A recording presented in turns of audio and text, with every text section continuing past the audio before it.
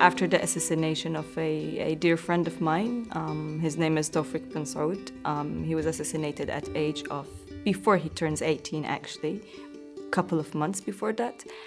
At that time, I think I reached to a level, I was already working on civil society and as an activist for 4 years, but seeing things not really moving forward on ground or getting any better in terms of the results that we wanted to see made me a bit doubts in terms of is it really worth to sacrifice many things from my personal life that will influence my education, career, and the job itself. But then actually after this incident, I became more aware that if those people, the ones who are working against, actually I would call human rights, democracy, and development in general, if those people decided to go down the street and go after a young boy who's not even 18 yet, and kill him as a person, then what we are doing is actually making a change. Those that we are the ones who's standing in front of them, not holding a weapon, but yet they see something, they see us as a threat, and that means for me that the work that we do is actually making a success on ground, even if we're not seeing it. But it strengthens us on a way that, as I said, just seeing the other group who are much powerful in terms of the actual power that they hold in their hands, looking at us as equal in terms of power, that make us want to continue.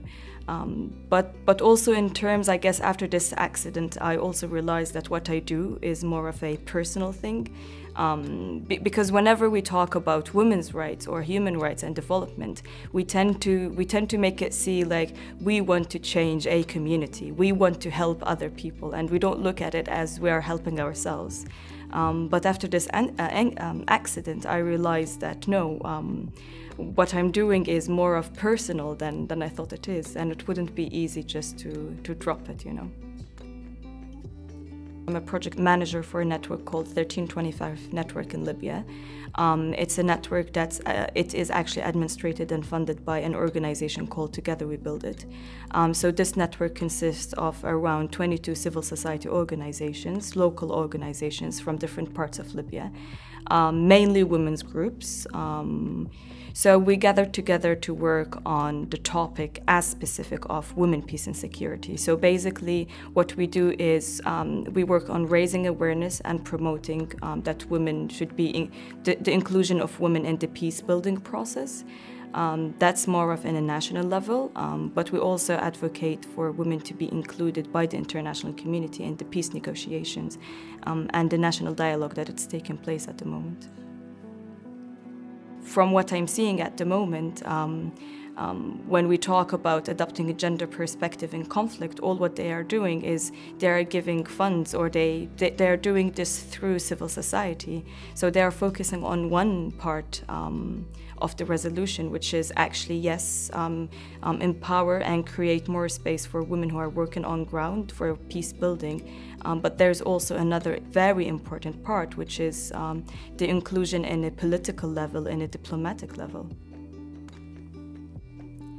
Well, I think everyone in this life, every human being have this inner struggle of, and many basic questions: who you are, what are you doing in this life, etc., etc. But I think the most reward feeling that I get is that I got to a conclusion where I decided to focus on my inner side. So I consider myself as in this life, I'm the project. It's not more of in this life I'm here to create something else, or to get a business, or in that term. Not that I'm against that, but I'm only talking from my personal perspective. So I would say it's the feeling of knowing that you are doing the right thing. And holding into a one principle that you think it's not breakable. And I think that itself, it's very challenging, but when you see yourself going through that and succeeding, you simply be happy with that.